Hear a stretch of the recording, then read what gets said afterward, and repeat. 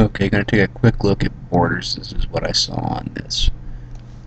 I think it was pretty clear that I was kind of bullish on this because it was holding such a strong base. There's your base.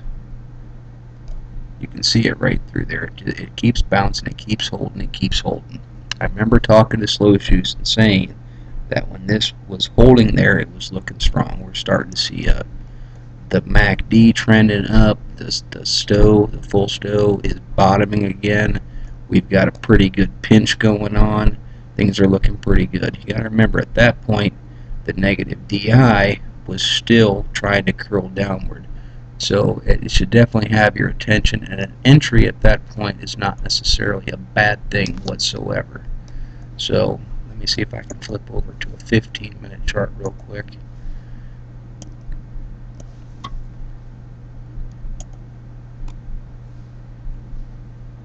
Put this up so we can annotate it.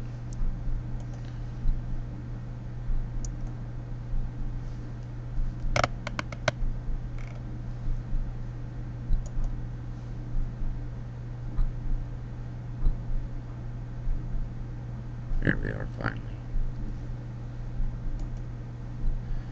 When the move right here was made, it caught my attention. Now, I would have liked to see a little bit more volume, a bigger pop, like maybe over in here to show if this thing has some strength, but it's definitely a little bit higher than the volume had been on the 15-minute chart. So it's giving you a pretty good pop right through the 100-day, right through the 200-day. You can see it's making a run at the 300-day.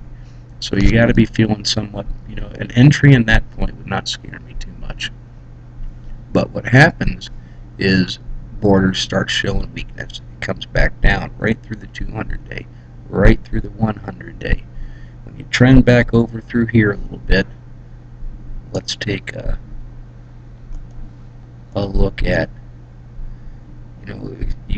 there's a support level at 62, and there is a bottom support level at about 61. Those are your bare bones bottoms, and you can see that on the daily chart if you flip back over to it. Well, it comes back down and starts breaking back through the moving average. Bollingers start pulling back together. You have the parabolic SAR that finally flips, and it's got to be making you wonder, okay, is it going to go? Is it going to go? Well, it gapped up and then came back down. It couldn't hold. Once again, Borders showed weakness.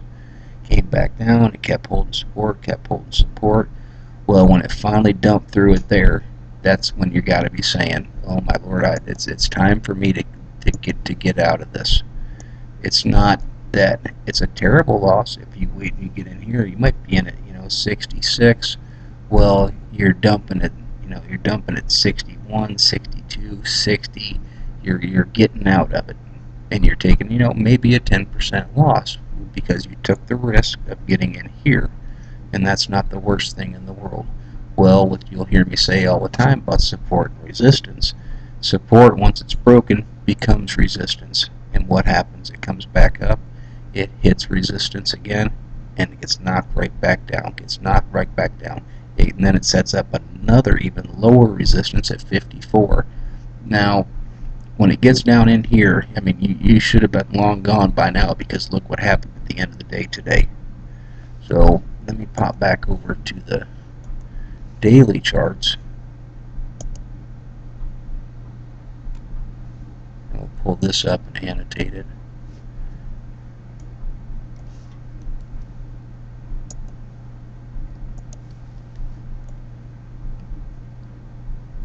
What happened? Even if you want to take it down to the very bottom of your bottom support, and it started breaking through it. When it closed that day and was below, you should be saying, I think I've had enough here.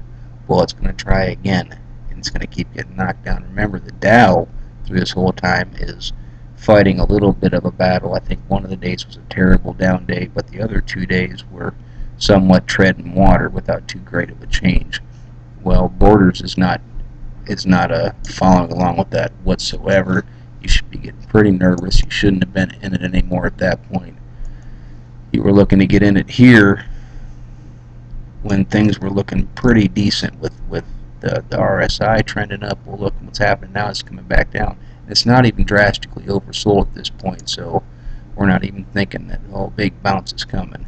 Well, there's not the worst things in the world, because the MACD is still trending up, full stow is still bottomed out. We have another pinch coming back on, but the negative VI is still got a lot of room to come twisting back up.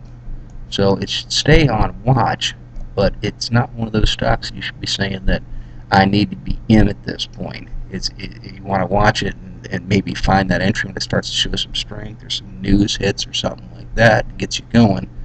The main point of this whole lesson is that Borders set up a nice base. It was holding. It was really, really staying in there, hanging in there.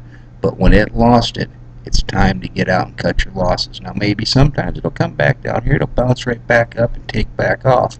Well, if you're watching it, you'll see that happen. You'll go back to the 50-minute. You'll see it bust back through the longer moving averages. You'll see the parabolic SAR flip for you. You'll see a lot of different things happen. Everything right in through here was showing down further. You should have been paying attention to that and getting out and cutting your losses. Now, I get pretty aggressive with things and I take them kind of personally, so I would be on this hot and heavy and following it and saying I'm going to try and catch this thing again later on. You can look at some of the ones that I am in that I've mentioned on the board, and you'll see they're holding bases and maybe trending up slightly, and I will hold those until that bottom is broken. I did it with NG, and people that know me know I made out very well on that. But if I would not have hesitated 1 second to dump if it didn't hold that bottom base. Look what this did to people in a matter of a couple days, over $2 to people that got shook out down here at 72 cents in a matter of 3 days. So the best way of playing these pinchers is either you're going to play the bounce and you're going to get awful brave with it. You're going to look for the bases, try and get in and cut your, set yourself up. You're going to cut your loss if it comes right back out. Or you're going to take a third approach, which we can talk about later on, which is when it makes that move, starts coming back through, everything's flipped. It's breaking through the middle Bollingers, the parabolic SARs below it. There's a lot of different things involved in playing it once it makes the move. But generally, I am trying to jump the gun and catch these things before they make their move. But I'm doing it when there's a base, and if I can get out, I will get out immediately once it breaks that base.